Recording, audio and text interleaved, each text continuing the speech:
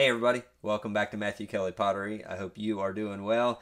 Today I'm going to show you how to make this vase right here and this platter bowl right here, and I'm going to do it from two angles at the same time, side by side, split screen, so you get to see all the angles at one time in the same video.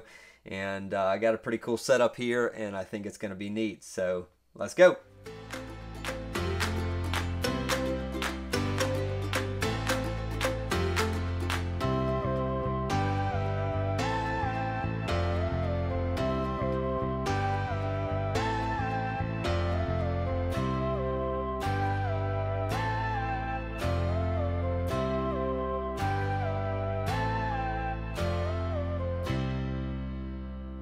Alright everybody, I am going to make two basic forms that I make quite a lot of and variations of, but I've got two 1.5 pound clay balls and I've got both of my cameras set up, so I'm going to, as I said, I'm going to actually film making these pieces from two angles, and you're going to see both of them simultaneously. I have definitely seen this before. I believe Hinshu Lin did a video like this, and I had somebody recently tell me at my show that I was at that, hey, you know what? It'd be really cool if you set up two cameras and film for two angles at the same time. And I'm like, well, I don't have two cameras. And I'm like, but I have been, you know, considering buying an iPad to do all my editing on. And I said that, you know, I've been putting it off because I just said, you know what, once my YouTube channel pays for the iPad, that's what I said originally, then I will get an iPad. And I still put it off even after my YouTube had more than supplied the finances to buy the iPad. I just was doing kind of delayed gratification, and but it felt good to actually go and just get an iPad to do my editing on, and also have a second camera so that I could do this. So I've got one camera above and one camera to the side, and like I said, I have two 1.5 pound clay balls, and I'm going to make one bowl, probably kind of like a platter bowl, and then I'm going to make one vase. And you'll get to see both angles simultaneously, side by side, as I throw these. I thought that'd be a really cool way to show you guys the technique of how I do these. And I will try to walk through and explain some of what I'm doing as I'm doing it as well. But I guess we'll do the vase first, and then we'll do the platter bowl second. And I will try to keep my head out of the way from the camera above. I can't really check it to see if my head's in the way or not, so but anyway, appreciate you guys being here, and appreciate all the support on my YouTube channel, and I hope you enjoy this video, and I hope you learned something. This is not necessarily for basics or beginners, but it definitely can help anybody at any level in ceramics, I believe.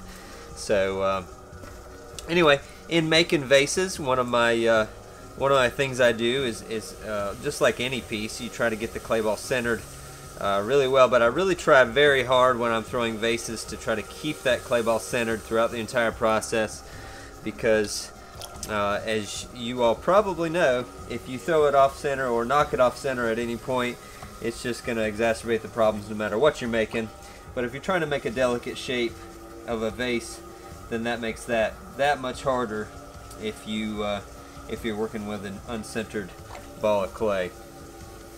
So one of the first things I do in throwing a vase is try to get the clay going inward to begin with. So I after I centered it, open the clay ball, I kind of cup under to give me a spot to pull from, and my first pull is actually going to be with my left hand, where I kind of do like a claw pull, but I'm kind of going to roll it up like this. I'm mainly going to pinch between my thumb and my fingers on the inside, and I'm going to keep the sponge on the outside to help keep it wet, because I definitely have to add water while I'm doing that. And I just kind of pinch up and in to kind of create that beehive shape, so that at the beginning I can go ahead and have the cylinder already in that cone shape, because it's a whole lot easier for that shape to go out. And if you ever want to make a slender cylinder or slender vase, or even one that with a small neck, you kind of need to keep that in at the beginning to help you towards the end. So now with a 1.5 pound, I'm just going to pull with my middle finger on my right hand on the outside. So I'm going to push that in here. I keep the sponge in my hand to wet the clay, and then I'm pushing against pretty much the middle finger and my ring finger on my left hand on the inside. Pinching together and pulling up. And this bat is a little bit loose, so I'm going to be a little judicious with how much I pull and how aggressively I pull, but that's okay. If you've been here for any length of time, you know one way to fix that would be to put a little bit of slip underneath the bat before you start throwing. That helps that bat stick down so that you don't have to worry about it coming up while you're pulling. I normally don't have a lot of water inside, but I got a little excess, so I'm going to go ahead and get that out now. I'm going to do another pull. I just use my sponge to add the water to the rim and then down the outside. I like using the sponge to add water like that so that I don't just throw a bunch of water on there with my hand. I think one of the keys that will help you throw better pots is to not use too much water, especially if you're trying to do something that's delicate. If you add too much water, you're softening the clay throughout the process, and then it's harder for the clay to hold itself up at the end of the process.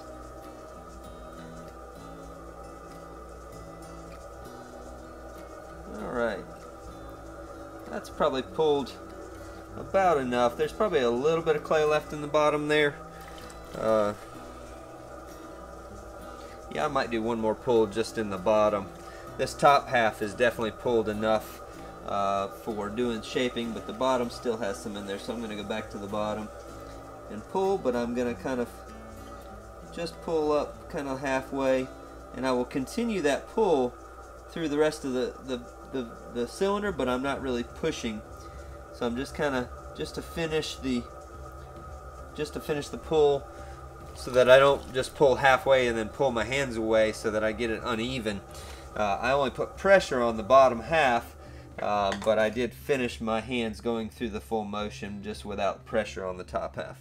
Got a little something rough in it right there, so I want to get that out. Alright, there was something I was thinking about just a second ago. Now I've forgotten what I was going to do. Oh, I was going to measure the height of it now, because I have a lot of people say, you didn't tell us how tall that was. So right now I have a cylinder that's 9 inches tall, and the top is about 3.5, 3 3/4 inches wide. In here it's probably more like 4, 4 1/4, just to give you guys a size reference. What I'm going to do before I start shaping is go ahead and take away that extra clay with that 90-degree angle on this rib. I just kind of take away that extra clay down there at the base, because what I'm going to start doing when I go to shape, I'm actually going to push in at the very base with this bat all the way, with my rib all the way against the bat, to make the bottom a little bit smaller than it is now. So my first pull with the rib is going to push in and then start shaping.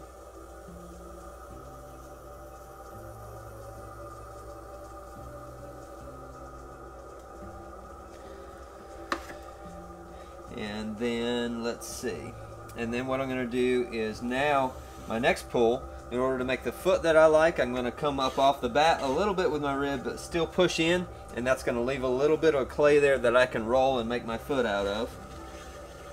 So this will be all the way to the bat. I'm going to lift up and then push in, and you can see that little bit of clay there that I left behind.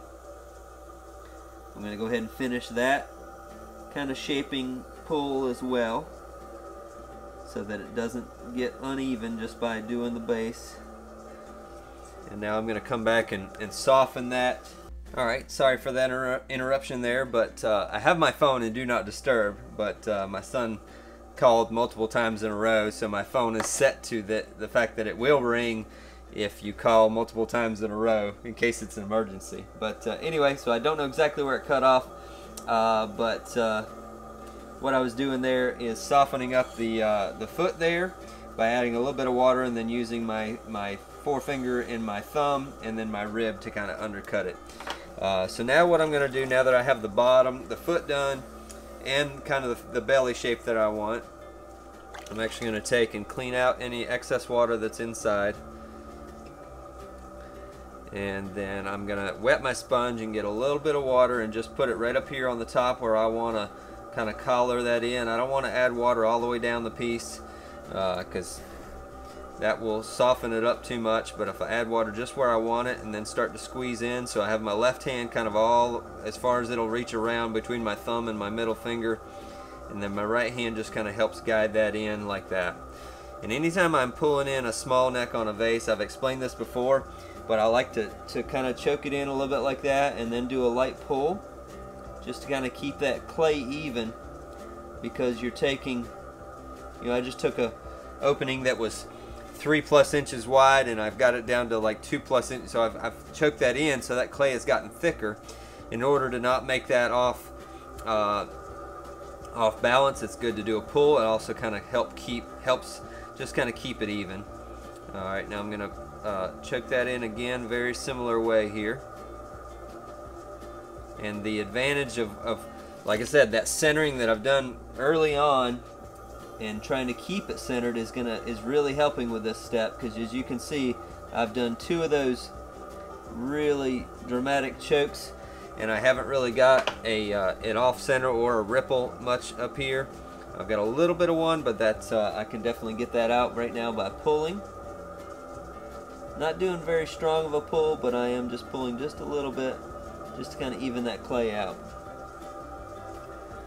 I'm going to do at least one more here, just light.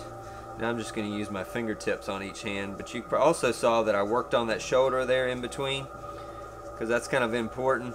I like to kind of keep the shoulder in check as I'm making a neck of a piece, because I don't want this to get a funky angle and then not be able to correct that later, or for that to make a weak spot where it will collapse. Because I definitely know that from experience, if you get a weak spot and you're trying to make this a skinny neck, that it has a good probability of collapsing right there. So I've got enough clay here. I'm just going to keep, and this is going well, so I'm just going to keep making this a little bit smaller. And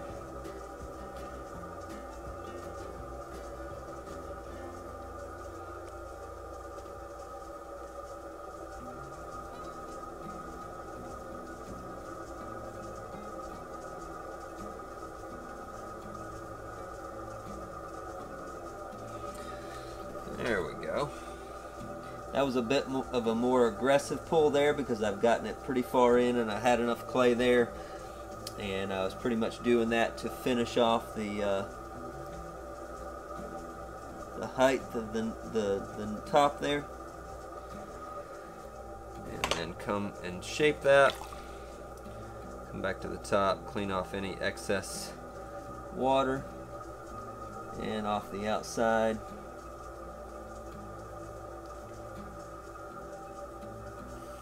All the way down, and we're done with that vase. And I will give you a measurement now on what this is finished, at least finished throwing.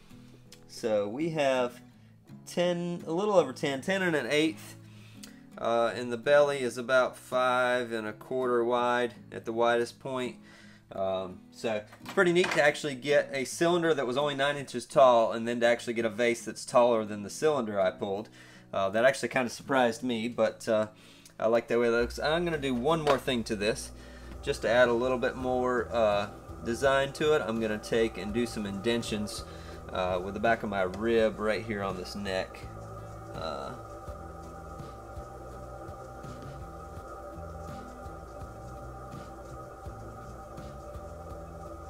Just give it a nice place for glaze to break.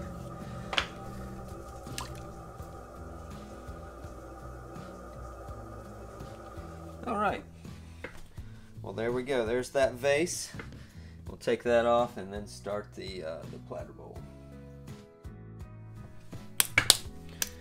Alright, I have 1.5 pounds of clay again, as I said, for the platter bowl, and we will get started on that. Of course, the beginning process is just the same as it was for the vase, getting that clay ball centered.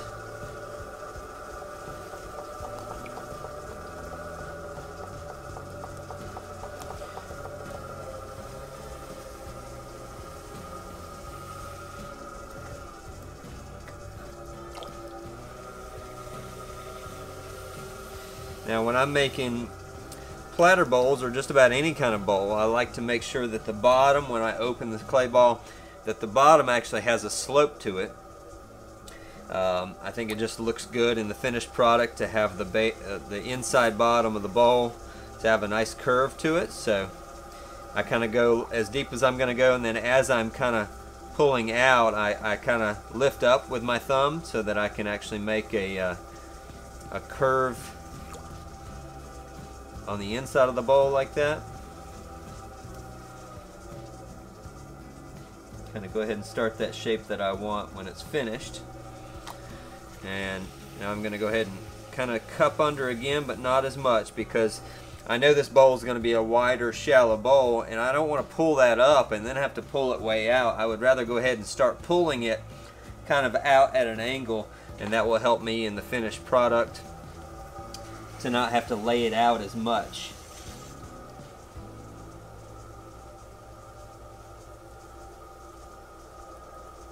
I think if you can learn, if you have an idea of what size bowl you would like to make, and you can kind of learn to pull out at an angle like that, it's really going to help you a lot, rather than pulling straight up and then trying to lay that cylinder out to make a bowl. So I'm doing quite a bit of pulling from the inside and the outside, but I'm using, like I said, my middle finger and ring finger on my right hand and my left hand. I should have showed you my fingers after I finished that pull, but I'll do one more and I can kind of show you. You can kind of check which fingers you're using most. I mean, you kind of know, but when you're done pulling, I've often done that to show people that after I'm done pulling or after I'm centering, you can pull your hands away. You can see right there that I've used those two fingers and those two fingers right there, about the same part of each of those fingers, and I just pulled kind of up and out with both of those. And so now what I do with this shape, if it was a bigger one, well, here, what I always do with this shape is go ahead and put the swirl on the bottom at this point, and just kind of put my finger down, push in and pull out a little faster than the wheel's going, so I kind of get that irregular swirl on the bottom. And then I'm going to go ahead and make the foot out of the clay. So normally on a vase I would cut away that extra clay that you see down there, but on my platter bowls I'm actually going to use that to make the foot. So I'm going to leave that clay there, and then I'm going to use this rib to kind of push up underneath it, and then I'm actually going to use the 90-degree angle to come in and kind of make a groove just above that foot, and then use my finger to kind of push it back down.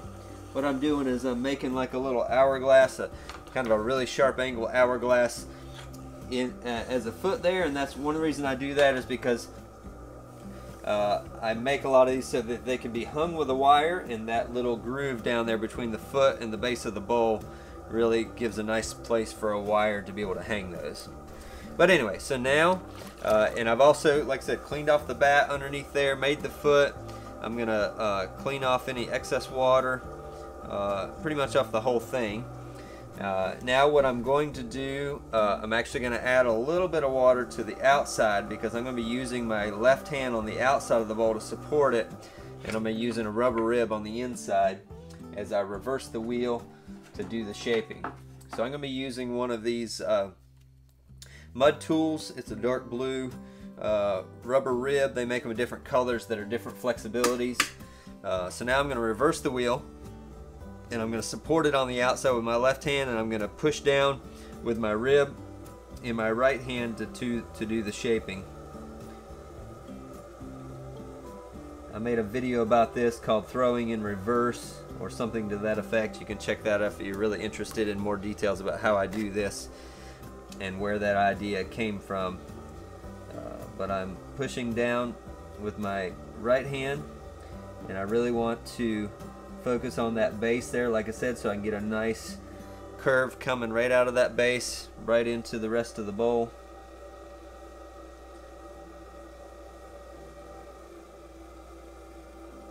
And by doing it with my right hand on the inside, it's nice because it's my dominant hand. It took a couple tries to get the feel of it, of this hand working on the inside rather than the outside, but once I did, I really enjoy throwing my bowls this way, or at least my wide platter bowls like this. Alright, so now I'm actually done with the shaping. I'm going to go back in my normal direction. Now I'm going to add a little bit of water just to the rim because I'm going to lay this rim over flat. So I'm going to add a little water to the inside and the outside. Then I'm going to take the same rib and I'm just going to use the curved end of it, but I'm going to lay it over my index finger is right underneath that to kind of support it, and also my index finger is kind of on the opposite side of where that is, where that angle is there where I'm laying it over at. And then I'm going to work on kind of getting that smooth back over right down to there. And now I have a nice wide shallow platter bowl with this laid over rim, which works really nicely if I want to carve it or if I want to just flute it, any of those kinds of things. If I'm going to flute it, I could do that now. A lot of times I wait for them to stiffen just a little bit, especially if they're larger pieces. Of course, if they're my large platter bowls, usually I'm torching those as I'm making them to actually, I usually torch it before I do that shaping from the inside so that it has enough strength, stiffness wise, to hold itself up. But if I wanted to just put some crimps in the rim, I could do that now. We'll do one there. We'll do it in like thirds, just by sight here. See if we can get thirds. So there we go. We got 3 little crimps in the rim. And now we have a platter bowl that, let's see, where it's not the crimps, it's about 2 1/4 tall. And then the whole piece was about 10 1/4 wide. So there we go. Then we got the same width as this as I did in height on that, which is pretty cool. Not planned, but definitely worked out well. So anyway, hope you guys enjoyed that. If you'd like to see more videos like this with the 2 angles, please let me know. Leave me a comment if that helped you and if you enjoyed it. And yeah, hope you guys have a great day, and we'll see you soon. All right, bye.